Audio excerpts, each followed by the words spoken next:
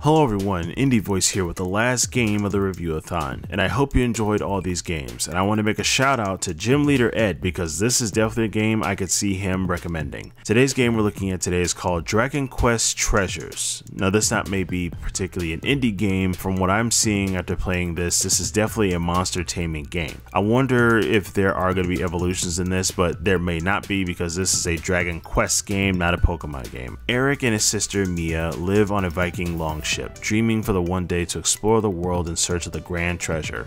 The adventure Erik and Mia have always dreamed is finally underway. One night they encountered a pair of otherworldly creatures, Porcus and Purrsula.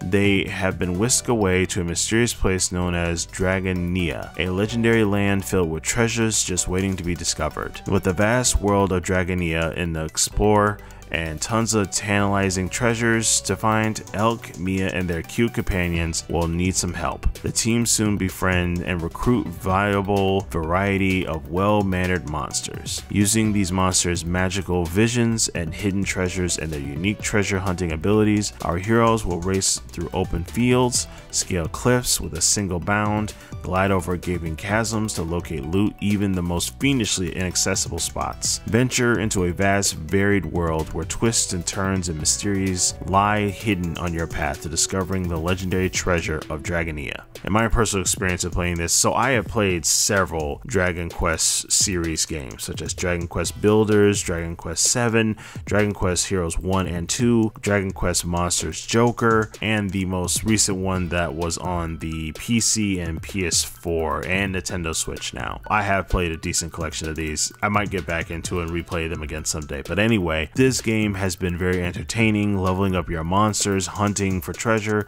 finding good combinations of monsters to use, and more. What I like: a lot of areas to explore, gaining new monsters to have on your team, creatures from the history of Dragon Quest, new adventure, 30 plus hours of gameplay. What I didn't like: the English voice acting is a bit rough. For the pros and cons of Dragon Quest Treasure, the pros: great design, follows up with the usual Dragon Quest art and design of the characters and monsters, addictive gameplay, really nice sound and music design, a good adventure of using monster taming mechanics throughout this. There has been successful Dragon Quest past games that uses the monster taming mechanics, and I'm glad to see it again with this recent Switch game. The cons: the English voice acting. I gotta say that it's bad. It's not like the best thing in the world, but still it's something where if you can get over it, then this game can be extremely fun. For the verdict I give for Dragon Quest Treasures, this game is another good one to the